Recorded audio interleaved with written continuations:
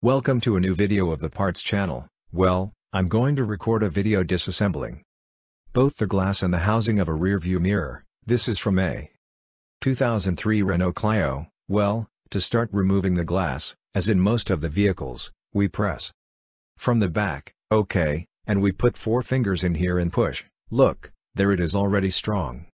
It is already loose. It is very simple, as you can see. This one does not have cables, some have cables, because they have heated mirrors, but not this one. Okay, but it doesn't matter, since it would be removed just the same. Okay, in most car rear view mirrors, to remove the covers, you have to release the tabs inside. They have several tabs. Okay, some have 4, 5, most usually have 4, but you also find 5 and some 3, okay?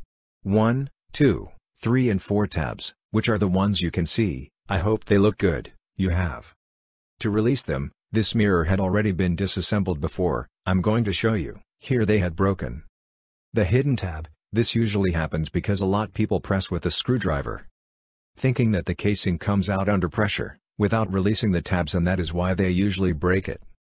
Here they have also broken this back part, you can see there, because they did not notice that there is a tab inside, hidden. Look now, to release the casing, as I say, we would press the tabs. It takes a bit of effort to release them, but you don't have to force them so as not to break them.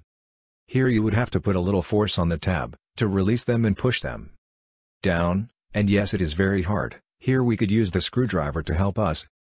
But carefully, we use the screwdriver a little, but as I say here, carefully too. Help us free these tabs that are a bit hard, first the ones up here. And then free we will also plow the bottom ones. We will also press with our fingers. On some occasions we will find that they are very hard and we cannot release them with our fingers. Then we would use the screwdriver, okay, but as I say, this must always be done with care. Once this part is released, look, what I'm telling you, here you can see that they had previously broken it when trying to disassemble it, but because they exerted force and didn't realize that there is a tab inside, and this tab must be released with a screwdriver. From here, from the hole we can access the tab and release it. There we make a little lever, being careful not to break it, and in the end we will also be able to release this last tab that holds the casing inside. And it would already be loose. Now we move the screwdriver a little backwards, carefully, and we have it completely freed. Then we take it out carefully until we have it completely disassembled. There it would be disassembled. This is what I tell you, or I find this in many other rear view mirror models, not just the Renault Clio, in many others, because people are unaware